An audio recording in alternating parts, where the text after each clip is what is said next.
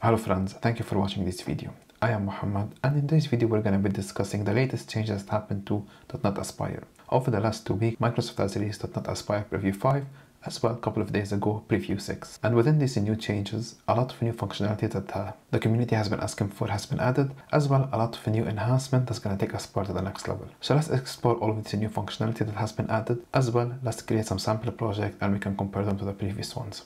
So let's get started.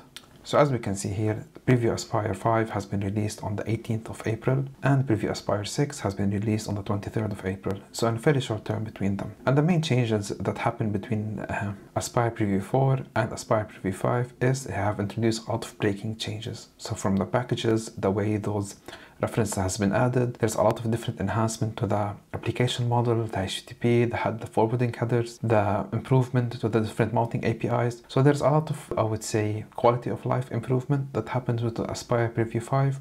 We can see here from the list how the improved volume mount of API has been added, RabbitMQ UI management has been added, automatic password generation, API expression for Docker builds. So we can see all of these different functionalities that were needed in order for us to utilize our application in actually real life scenario, not only in development mode, has been added in order for us to make sure we are able to utilize them. So for example, with this here, all of these different environments that we currently have can be dynamically now injected into our application. So for example, if we're trying to run this front end application here, instead of having a staging and the build argument for this application here directly as a static string, what we can do is we can actually extract those from different configuration. It could be like in Azure Key Vault, it could be within different secret management and directly inject those here. So that could be a really added value in order for us to make this as a more polished version for our production environment. We also have here that we have a first string interpolation with environment, which means that whenever our application is building up, those are not actually going to be run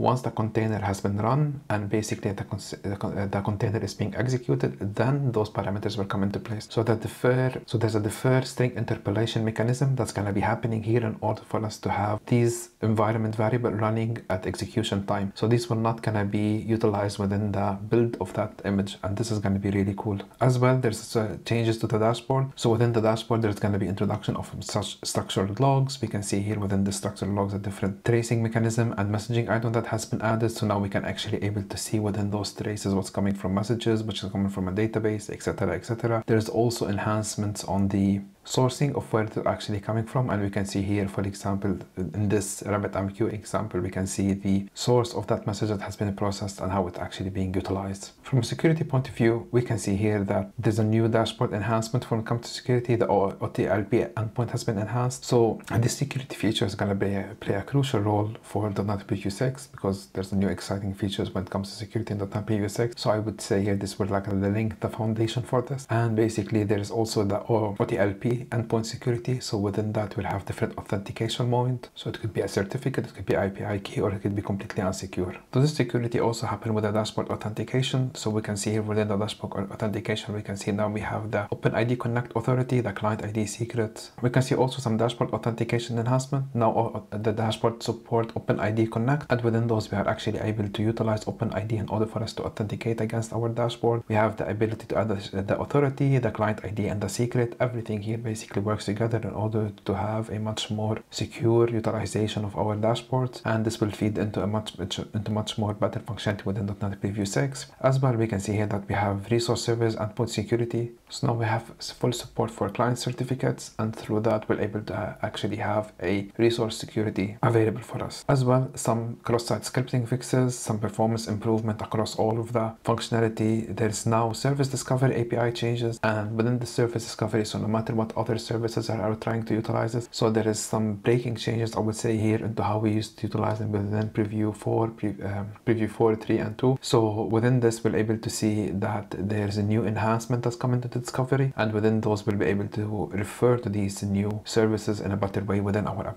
implementation. As well, from a developer tooling, there's enhancement to Visual Studio Code Dev Toolkit, as well as Visual Studio tooling updates. And as well, we can see here that these are some of the breaking changes that has been included. So the component breaking changes. So in previous we can just say add Redis, now we have to say add Redis client, and basically adding the keyword client here whenever we're trying to add any of these services will make it much more easier for us to emphasize that we're actually adding a client object to our application, to basically our web application builder. On top of that, there is Azure improvement, where Azure is much more able to recognize our Aspire application. So if we're utilizing any of those Azure services, it will be automatically able to recognize that, for example, we utilize this Cosmos, and from there we're able to directly utilize whatever database we're having inside Cosmos. And it also add auto functionality to provisioning some Azure services locally in order for us to try to mimic those Azure functionality on our local environment rather than trying to deploy to Azure and try to experiment with it there. Major enhancement came to Azure Event Hub and Azure AI. So within Azure Event Hub, now we're actually able to add this to our Aspire application and directly utilize Event Hub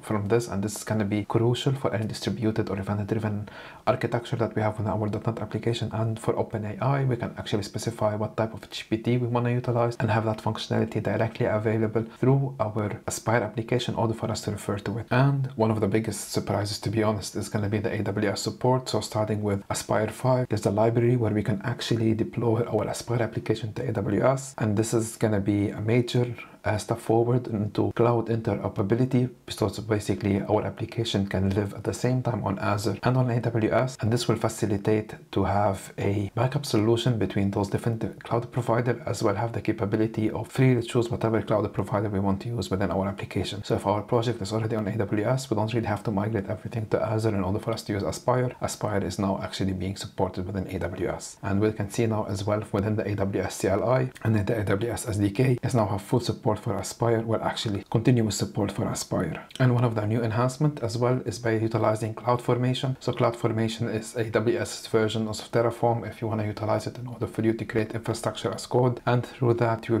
be able to see Aspire will be able to accommodate for CloudFormation because it will automatically recognize them and actually be able to build them. And lastly, there's some changes to the manifest and to the volume and to the endpoint that we're going to be utilizing. On top of all of that, these are only the changes that came to .NET Aspire Preview 5, and 2 days ago .NET Preview 6, Aspire Preview 6 has been released, and within Preview 6 there's a breaking changes again. Within Preview 6 there's changes again to the service discovery APIs as well.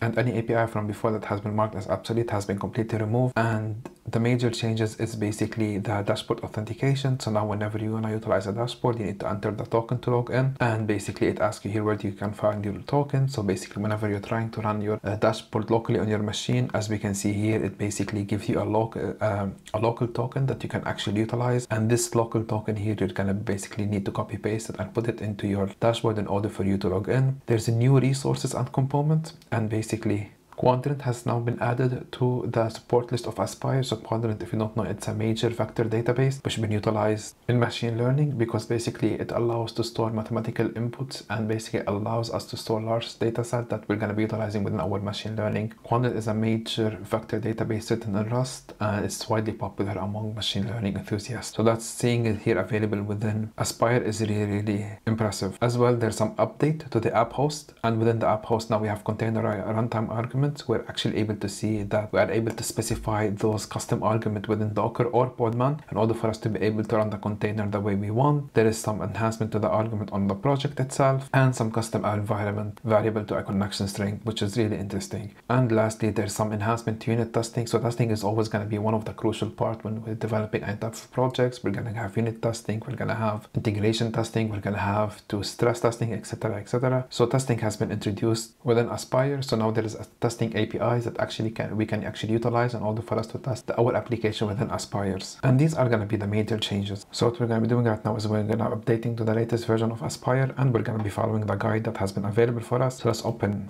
our terminal. And the first thing that we need to do is we need to put .NET workload update, and this will update all of our workload. And as we can see here that Aspire Preview 6 has started to being populated, and once Aspire Preview 6 has been installed successfully on our machine, we can actually start utilizing it. So this will take a few seconds to complete, and now we can see it has been completed successfully, and we have workload Aspire has been successfully completed. So now after that we need to put .NET workload install Aspire. I'm just following the commands here, And once we do that, we can see that Aspire is already installed on my machine and is available for me. So what I want to do is I want to utilize the Aspire starter template. So if we come here to the CLI, we can see now within this, in order for us to create Aspire, we have an Aspire starter pack. So that's what I'm going to be doing. So I'm going to put .NET new, can put list Aspire. Oops, let's clear this up. We forgot the S. So here we can see that we have Aspire service default, where we're going to be exploring the Aspire starter. So we're going to put .NET new Aspire dash starter, and now we're basically creating a fully new Aspire application based on the latest Preview 6 changes. So now if I open this in Visual Studio Code, we can see here that automatically it created an SLN, it created a web interface for us to utilize, it created our API that we're going to be utilizing, as well it created our app host, which is going to be our brain to manage all of these different services, and we have our service default for our extensions that we're going to be utilizing within this. And what I'm interested in is actually, first of all, is to check how this has changed. So we can see here now, if I'm going to also compare another application that I have, which is running on .NET Preview 4, so we can see those changes.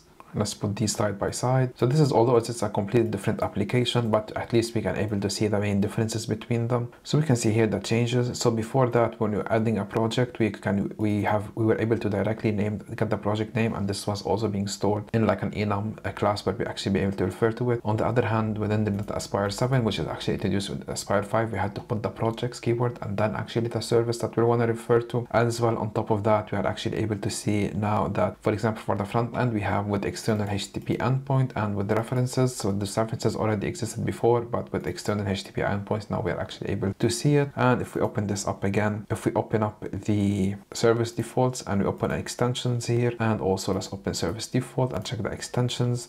So within the extensions here, we can actually able to see that we have still the open telemetry, the default health check, the default service, default discovery, but within the configuration of the default open telemetry, now we have more functionalities to be actually utilized. And what I'm going to do here is I'm just going to focus now on the latest changes within the Aspire Preview 6, and I'm going to open my terminal. I'm going to be navigating to the V7 app host, and I'm just going to put .NET build, and it's going to build my entire application now. And then I'm just going to put .NET run. And now when I run this right now, it will basically run my Aspire application for this new application here. And basically we're going to be able to see the new authentication mechanism. So now we can see here that this is the token that I need to utilize in order for me to log in. So now if I open this up and I go back to my web browser here and open it up in a new tab, we'll be able to see now in order for me to access the dashboard, I need to find my token. So what I'm going to do, I'm just going to copy this token here that has been provided to me, and I'm going to paste it, click on login, and now I'm able to see how Aspire, let's zoom in a bit, how is the new .NET Aspire is actually running. We're able to see that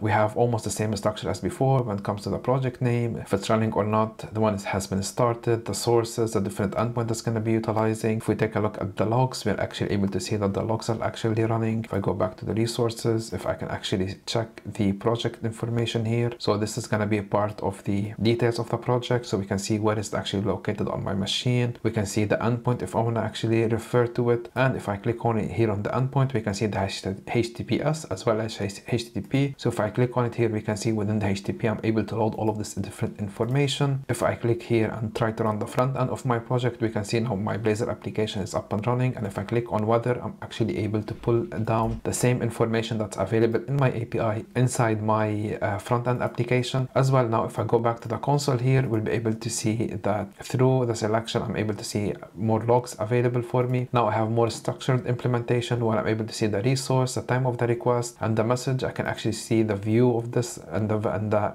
information being populated outside with all of the different value that has been available for me from the different telemetries that is available within my extensions. If I click on traces, we'll be able to see all of the different traces from the front end to the back end. If I click on view, we'll be able now to see a more structured approach to this. I can also see metrics. I can choose a resource. I want to see the front end of this or the back end services. I can see, for example, the active service time. Again, this has been introduced previously, the table mode, so we're able actually to see all of this. changes, and we can see that in general it's a much more better on Polish implementation of Aspire since we last saw it in preview 4, and we can see it's actually taking the right step forward in order for us to get it to production ready. David Fowler and the Microsoft team have done an amazing job to make it and to achieve it and making it available in today's state. There's a lot of work that still needs to be done, but as we can see, Aspire is maturing in a very rapid rate, and it's actually more impressive when actually being launched the first time. So I hope this video was helpful to give you a quick sneak preview about what's coming up in Aspire and the latest changes. If you have any questions, please make sure you put them in the comments down below. If you have any clarification, please feel free to reach out. Thank you very much for watching and have a great day.